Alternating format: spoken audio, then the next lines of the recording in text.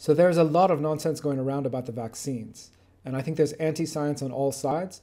A number of you have requested that I take a little bit of a longer look into COVID and vaccines, so let's do that.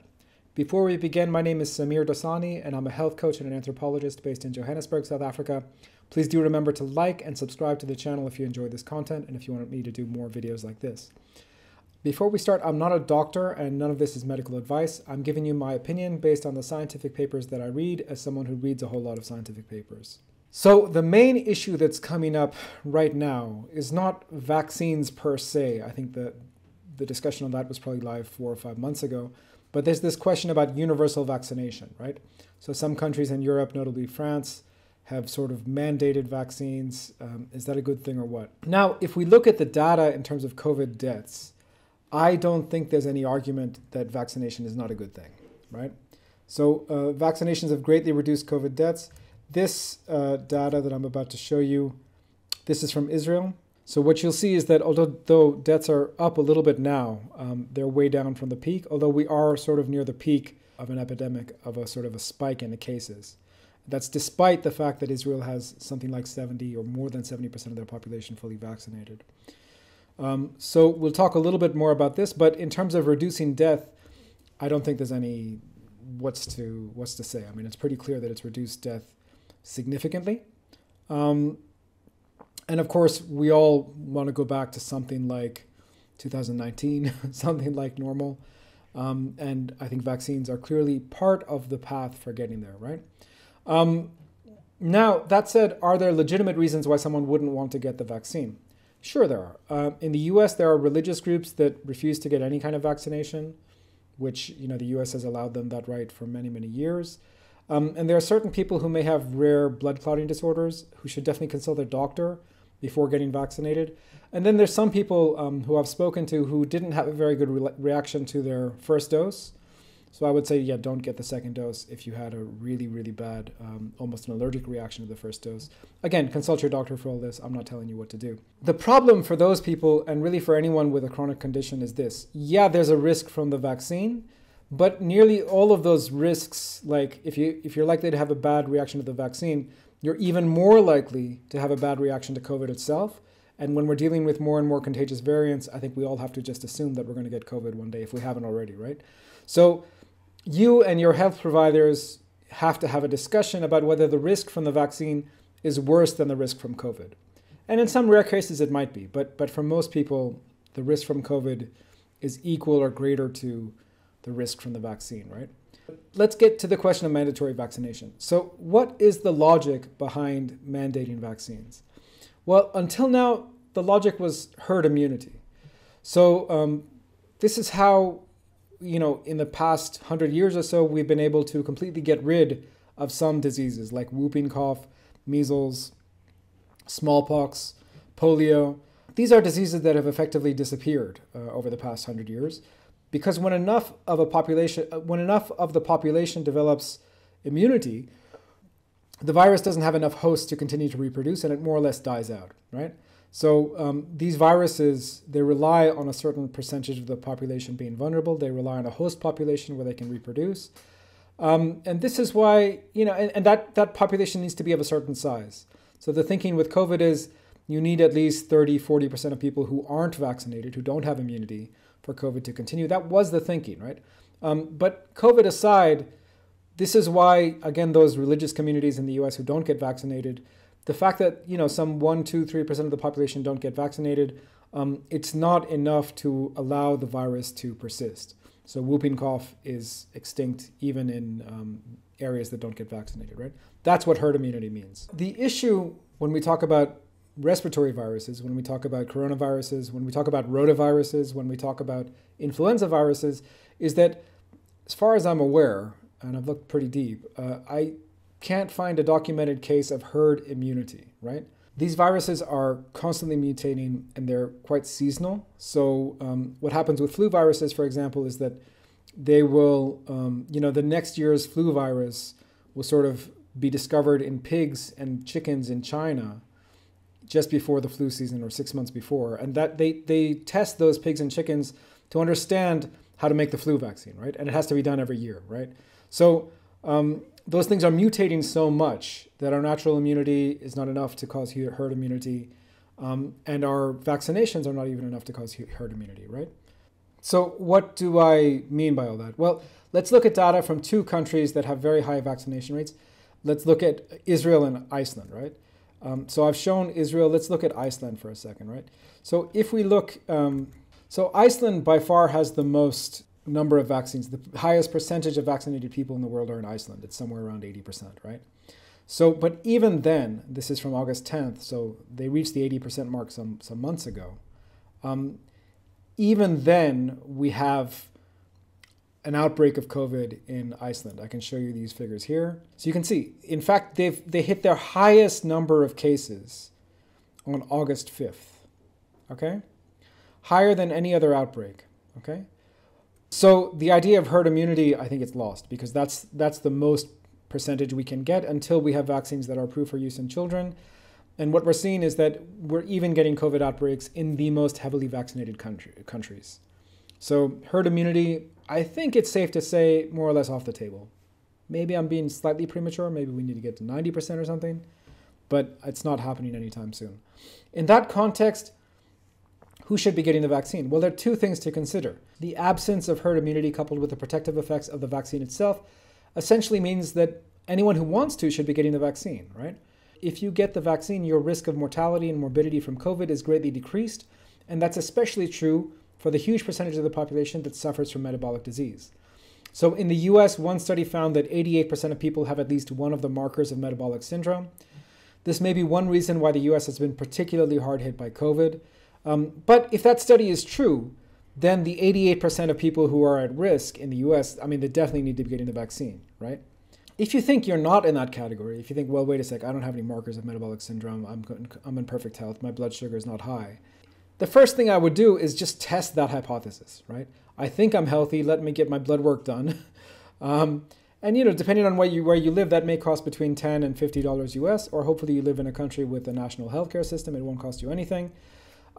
If your fasting blood sugar is below 100, or 5.4 if you use the British system, and if your postprandial blood sugar, that's your blood sugar 2 hours after eating, is below 120 or below 6.7, then congratulations. I don't think you have much to worry about. You're doing okay. If you want to be super sure, you can also test your triglycerides. So you can get a cholesterol panel done. Ignore the LDL. LDL are not relevant. But check your triglycerides. If your triglycerides are below 150 or 1.7 if you use the UK units, and your glucose levels are normal, like I said, you're probably in great metabolic health. Maybe you don't need the vaccine, but the other thing to consider is even if you get the vaccine, you're going to have a very good immune response to it. You're in good health. You can get the vaccine or not get the vaccine. Your risk is kind of not going to be very high one way or another, okay? One more thing to bring into this calculation is not just personal risk, but the extent to which you might pose a risk to someone else. So if you're living with an elderly person or someone who can't get the vaccine because they're immunocompromised, that may be a reason for you to get the vaccine. Of course, it's not a guarantee that you're not going to pass on the virus, and you still need to do things like hand washing and maybe physical distancing and so on from the person who's at risk. Getting that vaccine will reduce your chances at least a little bit of passing it on, so that's something to consider. So just to simplify a number of questions you should be asking at the personal level about getting vaccinated. Number one, are you at high risk? If so, get vaccinated. And remember that a pretty significant number of us are at high risk, right? So in the US, I give the example, it's close to 90%. Number two, might you have one of the rare conditions that are contraindicated with vaccination, right? So again, those rare blood clotting disorders and so on. If so, you should already have consulted your doctor. You should probably know that you're in that category. Number three, are you in contact with someone who's in a high risk pool, like an elderly parent or grandparent? If so, you better get vaccinated and make sure that in addition to vaccination, you have some additional security measures to protect that person from exposure. Again, washing hands regularly is probably the best thing anyone can do. Note what I'm not saying here. I'm not saying that everyone should get vaccinated because of herd immunity, and I'm not saying that the risk of having an adverse reaction to the vaccine is zero, right? As I mentioned earlier, herd immunity doesn't seem likely at this time. So coercive measures like we're seeing in France and elsewhere to get people to vaccinate, I mean, they don't really serve much of a point. Why are we doing that? Even Iceland is having some issues with intensive care unit capacity, and they have an 80% vaccination rate, right? So But I should stress, in the case of Iceland, they haven't really had any deaths. So the vaccines are working. It's just that they're not eliminating the spread of the disease, right? So again, if we go back to Iceland, so they would have been fully vaccinated, or the vaccines would have been introduced some point around here, February, March, April. By this point, they were fully vaccinated. And from that point onward, there has literally been only one death. The number has gone on from 29 to 30. Now, okay, Iceland, small country, not very dense population. There's all kinds of other factors here. But the fact that you can have such a massive outbreak, the biggest outbreaks that they've had ever, and you can see even this cumulative number, you see the spike in cases, it's much bigger than any previous spike in cases. So you have the biggest spike in cases and deaths is flat. I think that tells you something about, the vaccine is definitely working. Regardless of that, I don't think coercive measures are warranted. If someone doesn't want to get the vaccine and there are justifiable reasons not to get the vaccine, it's not really hurting society as a whole, because herd immunity is not happening. So vulnerable people should just be, should be vaccinated, and we'll have to take additional cautions as well. That said, okay, so let's talk. So someone who doesn't want to get vaccinated, what might they be thinking? Well, according to some of the studies, the risk to the general population of having a fatal adverse reaction to the vaccine is about, for a healthy person, is about 1 in 100,000, maybe a little bit less, right? That's not that different to the risk of a metabolically healthy person having a fatal case of COVID, right? So again, most of the COVID cases, we're talking about people, I think the average age of death in most countries is above the age of 80. In most countries, it's about the same as life expectancy. And if you're not in that category, and if you don't have comorbidities, your chances practically pretty close to zero, 1 in 100,000, 1 in 200,000. So your risk from the vaccination and your risk from COVID, if you're in that population, are about the same. And so given that, I can understand someone saying, I don't really want to, maybe there's some long-term issues, blah, blah, blah, that we haven't heard of, although I find those arguments not very coherent. But whatever, if you feel like you have just as much of a chance of dying of COVID as you do from the vaccine, if you know that you're in the metabolically healthy category, do what you like. I don't think you should be forced to do anything. Okay, so how does this whole thing end? Meaning, how does this going on 2 years of the pandemic, how is that going to end? Some people are not going to like this answer, but it ends when we stop looking for cases. So if you look at places where vaccination rates are high, again, I've shown you data from Israel, I've shown you data from Iceland, you can fool yourself into thinking that you've got a serious case, you've got a serious problem if you just look at this number for Iceland, right? You can make yourself believe that. Even let's look at Israel. Let's look at the excess mortality in Israel, right? If you just look at the cases in Israel, right, you can make yourself believe that you've got a serious problem, right?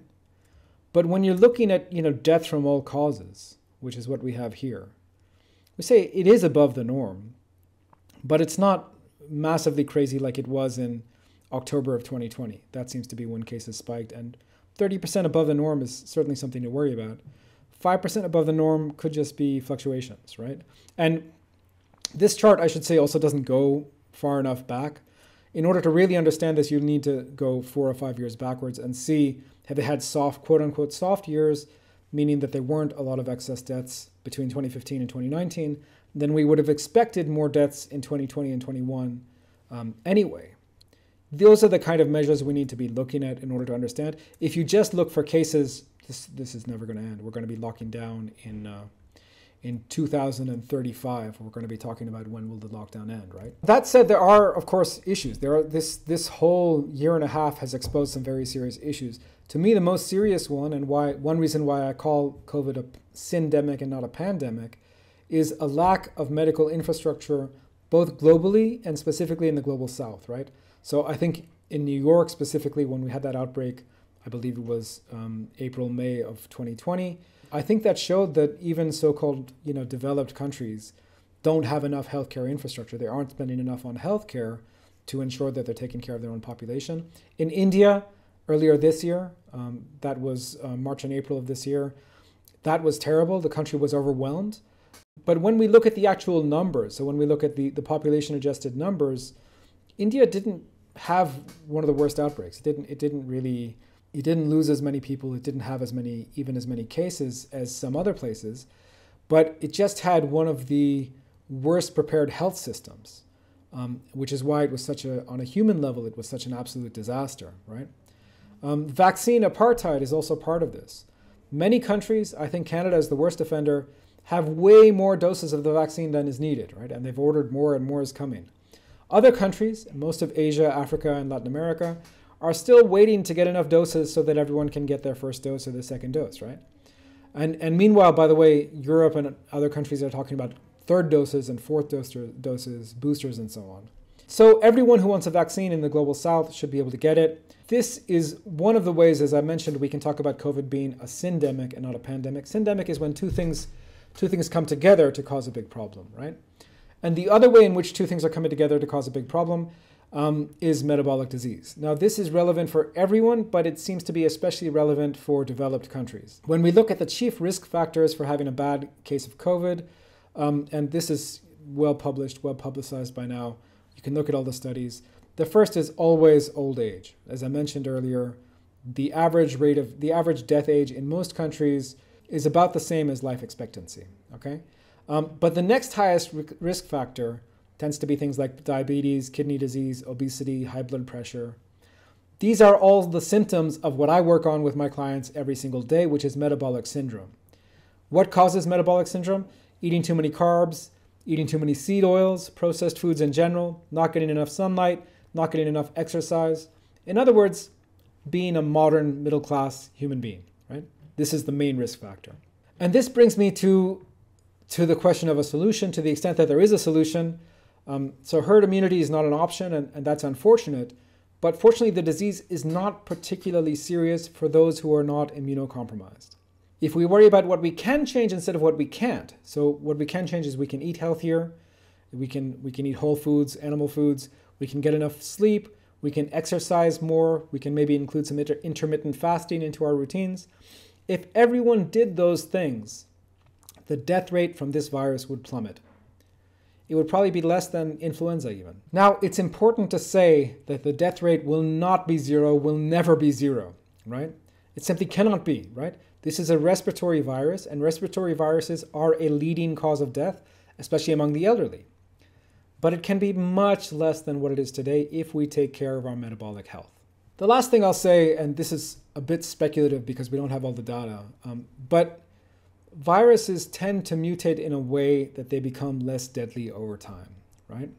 This is just how respiratory viruses work. Respiratory viruses care about becoming more infectious, right? They want to be able to spread to as many hosts as possible. They want to live in as many organisms as possible. They don't want to kill that organism because when they kill the organism, they can't survive in the organism. Now, this can still be a problem because if something is a little bit deadly but a lot more infectious, and I think Delta may fall into this category, the Delta variant may fall into this category, then it can actually end up killing a lot more people and therefore it looks like it's more deadly, right?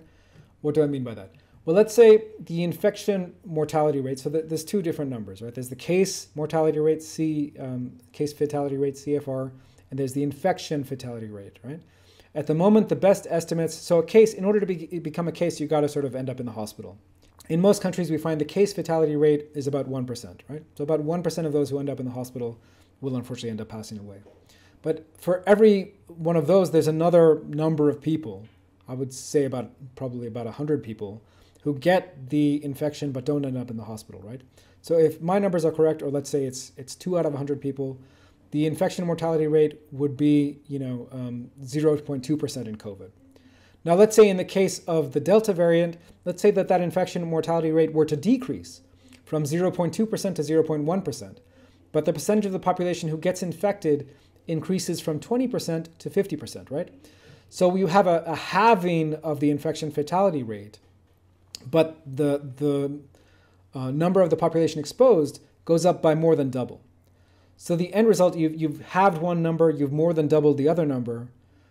Any math student will be able to tell you your overall number of deaths is going to go up.